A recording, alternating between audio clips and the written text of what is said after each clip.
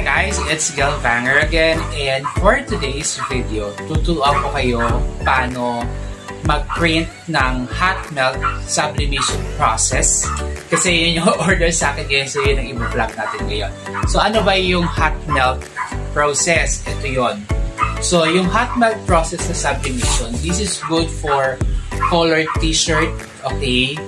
So kasi meron tong white na parang ink, okay? Pero the thing here is wala naman talagang white na ink.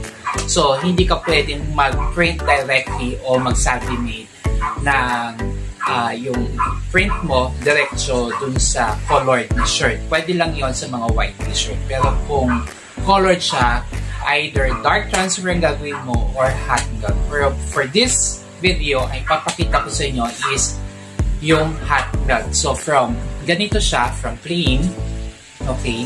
So, lalagyan natin siya ng ganito. Okay. Then, kulang pa yan. Lalagyan pa yan dito ng itong, kasi order sa akin to sa church. Lalagyan pa yan dito sa likod. Okay. Ito naman is vinyl stick, vinyl na para sa heat press. So, yun lalagay naman dito. Okay. So, ipapakita sa inyo kung paano siya dito. Okay, so ito yung ating na-sublimate na, hindi ko na pinakita yung paano ko siya pinrint. So normal, kung gusto nyo makita kung paano ko print ng sublimation, tingnan nyo rin ibang video ko dito sa YouTube and TikTok. Alright, so ito, pinrint ko dito using the sublimation process. So sublimation ink ang ginamit dito. Okay, tapos itong tela na to is, ang tawag dito is microtwill. Microtwill. Tama ba? Yun. Microtwill ang tawag dito. So, dito ako nag-sublimate. Tapos, lalagyan siya ng Hotmelt na adhesive. Ito yung Hotmelt adhesive. So, ito ang ididikit natin dito para malagay siya dito. Okay? Para magkaroon siya ng adhesive na ididikit natin dun sa t-shirt. For vinyl naman na pa-heat press, ang kailangan natin dyan is yung vinyl. So, nag-cut ako ng A4 sheet. Tapos nun, ginamitan ko siya ng ating cameo cutter. So, pakita. Okay, so para makapag-cut tayo doon sa ating vinyl, so gumamit ako ng Silhouette na program kasi Silhouette ang program na ginagamitan ng cameo. So, dito naka-reverse siya. Kung mapapansin nyo, nagdagdag ako ng ibang element dito sa aking ika-cut kasi sayang tong space na to. Okay, magagamit ko pa kasi itong mga to pag naggawa ko ng mga t-shirt. So, sayang kasi kung matatapon lang. So, maximize natin yung space ng A4 sheet. So, ngayon, ito yung ating vinyl. Okay, so, ilalagay lang natin siya sa ating cameo. Pasok natin, ganyan. Tapos, magka-cut na tayo.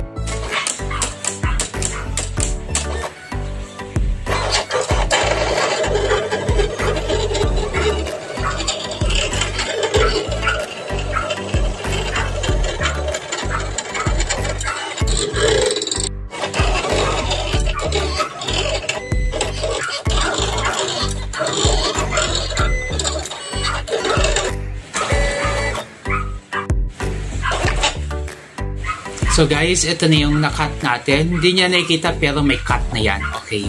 So, i-peel na natin siya para makita natin yung outcome niya.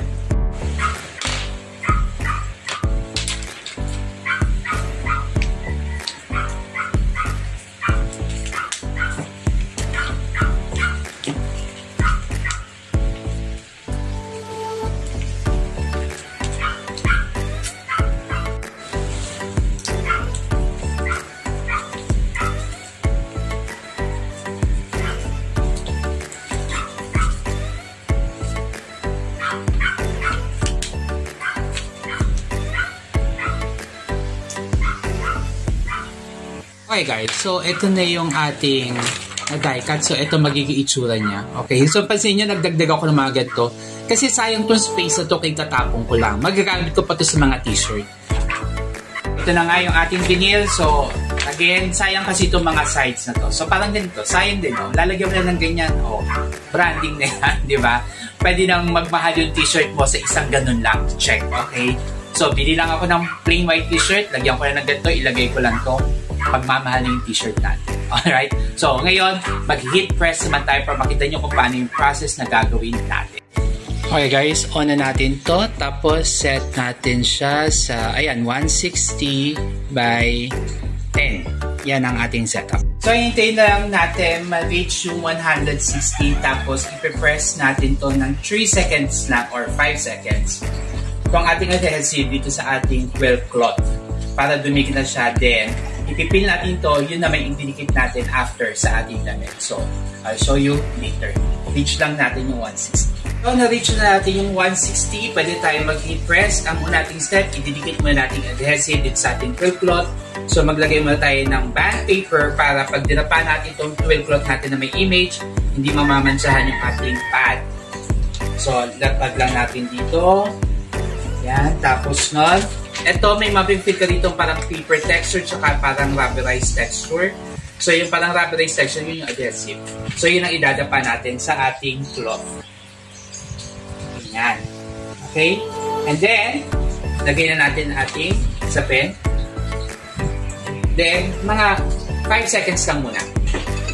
1, 2, 3, 4, and 5. Then, punasan lang natin ng konti.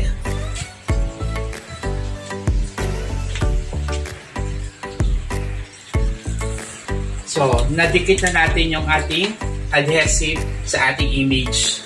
Okay, sa ating sublimation. Then, i-cut na lang natin ito. So, cut na natin.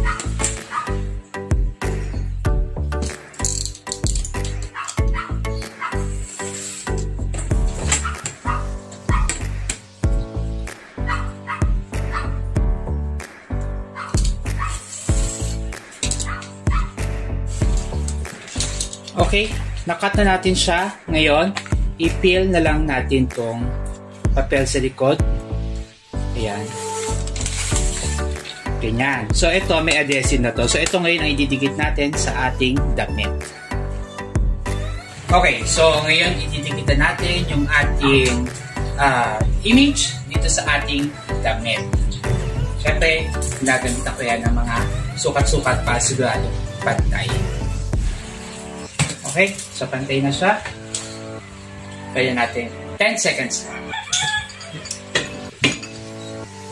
2, 3, 4, 5, 6, 7, 8, 9, and 10. Oh, ito ba naman? Okay.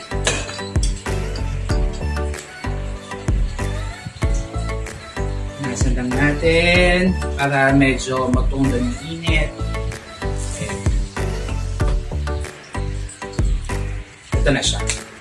So, nadikit na yung ating image sa ating damit. Okay, ngayon, ang susunod natin, yung sa likod. Okay, so tapos tayo dito. Ang susunod naman natin is yung sa likod, itong vinyl. So, ilagay na natin siya. Tatag natin. Nilagyan ko rin ng papel para hindi mamantsahan yung ating hakat natin to. Nalat na rin damit. Latag na natin.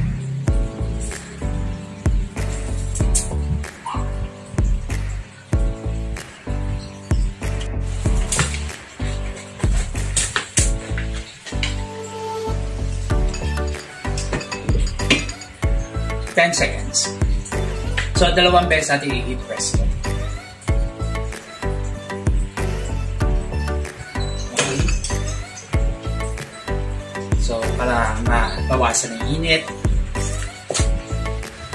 And then, ang next step natin, so nakadikit na siya. Ganyan. Okay. So, ngayon, ipipeel natin to. Palamigin lang natin sandali. Palamig na siya. Ngayon, ipeel na lang natin siya. Ganyan. Peel lang. Then, isang heat press na lang.